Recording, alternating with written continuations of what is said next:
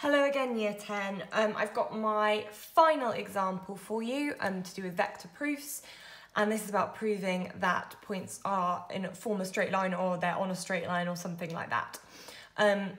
So what this is about is proving that you've got two vectors that are kind of on that line that are parallel, so moving in the same direction, and also that they've got a common point. That is explained on the PowerPoint if you want to have a look at it, but I'm going to do this example now to show you as well. So we're going to start off with, again, there is part A and a part B to these kinds of questions. And again, your part A, you will use it in part B, and it's always the easier bit. It's kind of like the easy marks, and the part B is the tricky part. So for this bit, we've got this diagram here. Again, this is on that PowerPoint. You don't have to kind of draw it all out if you don't want to. It's completely up to you.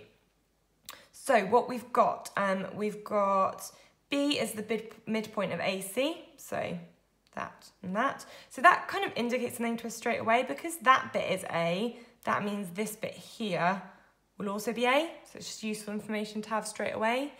We've also got that M is the midpoint of PB. So that's something else to remember. So our first thing we've got to do is find PB in terms of A and B. So to find PB, this here, I'm actually going to have to go this way around. I'm going to have to go P to A and then A to B. Now to go from P to A, I've actually got to go P to N and then N to A. So that's minus B minus another 2B. So that's minus 3B altogether. And then I've got to go from A to B, which is just adding on that A. So we can write that this way around as well. So we can either write it as minus 3B plus A or A minus 3B. Our next part we've got to do is show that NMC are on a straight line. And I think this is the easiest way to go about that. Because we want to prove that these are on a straight line, we need to prove that we've got two parallel vectors and we've got a point in common. The point in common I'm going to use is N. So I'm going to think about N to M and also N to C. Because then I would have a point in common, and that'd be showing that this vector and that vector are parallel, so then they must be in a straight line. That's how I'm going to do it. Again, there are other methods. This is just one way. So I'm going to start with N to M. Even though N to C is easier, if I get N to M over with, it'll just be done. So to do N to M,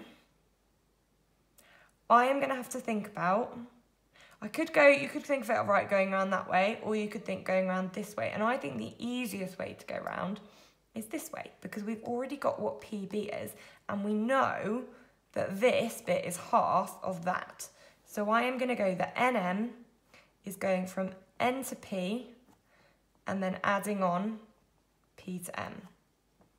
So N to P is easy, that's just B. P to M is half of P to B. And we worked that out last time. P to B was A minus 3B. So that's B plus a half A minus 3 over 2B. So overall, that means we're getting a half A minus a half B.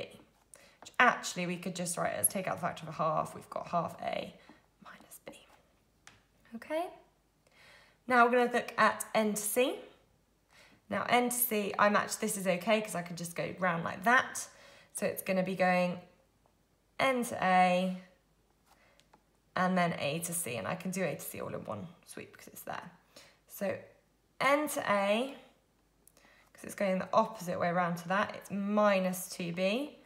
And then A to C is an A and another A, so plus 2A. So that's actually 2A minus 2B, which if I take out a factor of 2, and again, we can clearly see that those two are multiples of each other. So NC is a multiple of NM, therefore, oh, that's terrible, why? They are parallel. And then we've got N is a common point. So gonna have to move my board down a bit. Therefore, NMC is a straight line. Okay. Any questions, feel free to comment on the video or email me about them. But hopefully those 3 examples have added for you a little bit more structure to your thinking about vectors.